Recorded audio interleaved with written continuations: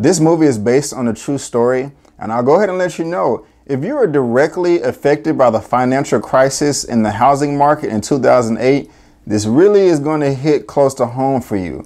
I'm Brandon Keith Avery, and this is just my opinion.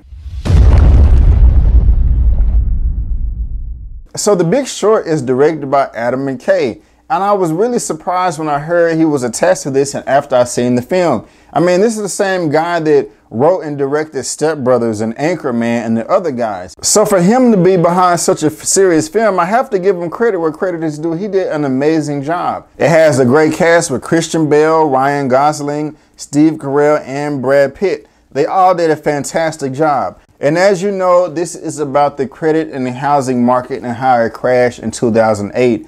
And there can be a lot of terms that's being thrown around in this film that you don't understand. And that's one of the best things that I liked about it. You know, everyone doesn't understand adjustable rate mortgages and subprime loans and CDOs and synthetic CDOs and ISDAs and all this other jargon. And when they're throwing all of that to you off the screen, it can get a little confusing, but at the same time, I love what Adam McKay did. I mean, he just sit there and stopped and had someone look at the camera and explain it to you. Whether it was a character in the film stepping out of character or just literally jumping out of the film and saying, hey, we have so-and-so and so-and-so celebrity and they're in a hot tub right now and they're going to explain it to you. And the film would just jump over it and they would stop and give it to you in a great analogy in layman's terms for you to understand. And I really did love that. So anyone can see this film and enjoy it and get a full understanding of what happened in 2008.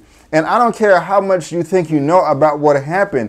I guarantee that you will learn a lot more after you see this film. I know that from myself. I know that because after the movie let out, everybody was in the lobby talking about it, saying the same thing. Oh my gosh, I thought I knew what was going on, but now I have more insight in when that's what's going on. And when a film can teach you something that you didn't know from the past and also inspire you to go home and look it up and do your own research, in my opinion, that's a good film. And the film did that. I also like how honest the film was. Since this is based on a true story, I will say about 97% of it is true. And the other 3%, they admitted it saying, okay, hey, this portion right here did not go down exactly like this. It went down like this, but we're going to tell it to you like this. I don't know why they did it that way, but it worked. And it made me respect the film more and everyone behind it and everyone involved. Out of the 4 main actors, I say the one that did the best is Christian Bale. He just didn't care,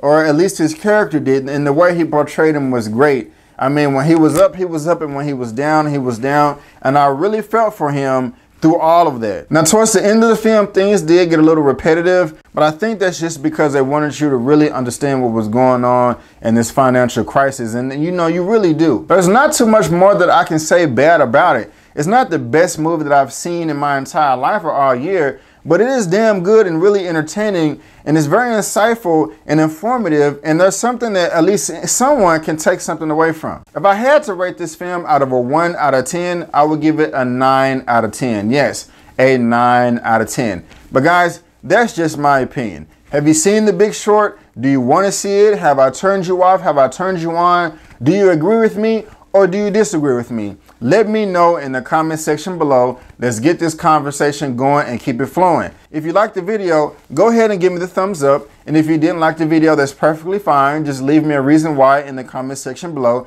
and still give me the thumbs up. Subscribe to the YouTube channel so you become one of my subscribers and get all the content that I have to provide in the past and in the future. Go ahead and look at the bottom of the screen so you can find out where else you can find me, whether it's the website, Facebook, Instagram, Twitter, and all that good stuff. And guys, share the video. I'm not gonna get mad if you share the video. But guys, thank you again for tuning in. And before you go, don't forget that my name is Brandon Keith Avery, and that's just my opinion. Peace.